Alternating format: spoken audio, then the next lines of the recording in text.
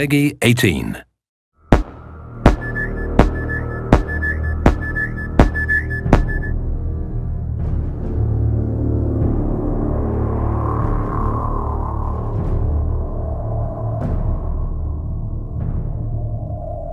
One of the exciting things about creating Aliens Colonial Marines is that it's not based on a movie, it's a sequel to a movie, a series of movies. We had Ridley Scott's Alien, followed by James Cameron's Aliens. These movies defined science fiction for so many people, and it's humbling that my studio and I get to create a sequel to these films in video game form. Aliens Colonial Marines is immersive. It's fast, scary, frightening, badass, dark. How many fingers am I holding up? He's fine. We tried to take that idea of a really interesting cast of characters and reinvent it a little bit with Colonial Marines. We're spending a lot of time on the authenticity, the feel of all the weapons, the presentation of the story. We're doing some kind of interesting things with the way that we're presenting objectives and how you make your way through the world. You know, we've put a lot of effort into being extremely authentic to the films. We're trying to be very much within canon, and we know that a lot of the hardcore fans take this very seriously. In the past, we've gotten some feedback on screenshots or on some of the videos released, and we take that stuff very, very seriously.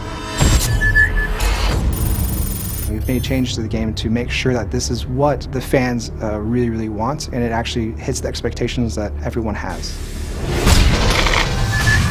Well, for one, I think one of the similarities that you would find between Cameron's Aliens and where we are with the game is really in sort of look and feel, tone of the game. It has what you would think as if Cameron was directing himself, and at least that's our hope, is that you feel like the cinematography feels correct, you feel like the look and feel of the weapons, the way the aliens move, is something that maybe he would have done if he was directing a game like this. So we want to present something that's as compelling and detailed and beautiful and exciting as the films, but in an interactive experience.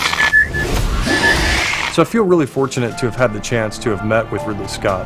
We were talking about possibly doing a Blade Runner game, which a lot of people have heard about and would love to see, and we'd love to see at some point. But in that conversation that we had with him, he also knew that we were interested in making an Aliens game. So he brought out his sort of storyboards for the movie Alien, and he went through, basically one by one, and has kind of been able to explain to us some of the backstory and some of those kind of things that we've been able to incorporate in the game.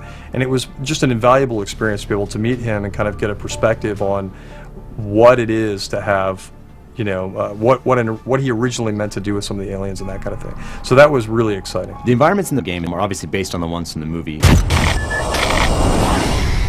It takes place after the events of Aliens, the movie. So you're going to see 17 weeks of change. You're going to see what happened when the atmospheric processor exploded. You're going to see what the surviving aliens have done to the planet. You're going to see what Weyland-Yutani has done to the planet. You're going to see what Weyland-Yutani has done to the derelict. You're definitely going to see what happened in the 17 weeks since the events in Aliens, the film. If you enjoyed the films, you'll get double satisfaction from it because of all the connections that stays true to the canon. It's got a very strong story, it's got great action, it's got an interesting enemy, it's got interesting environments, it'll make you shit your pants from time to time. The Aliens universe is just cool. You're Aliens Marines and you've got this badass arsenal, awesome armor and gear, and you get to go kick ass. We're Aliens fans, and we've taken the risk to tell the story of what happens next. These aliens are gnarly. Like, Colonial Marines are badasses. They can handle anything, right? Except for this.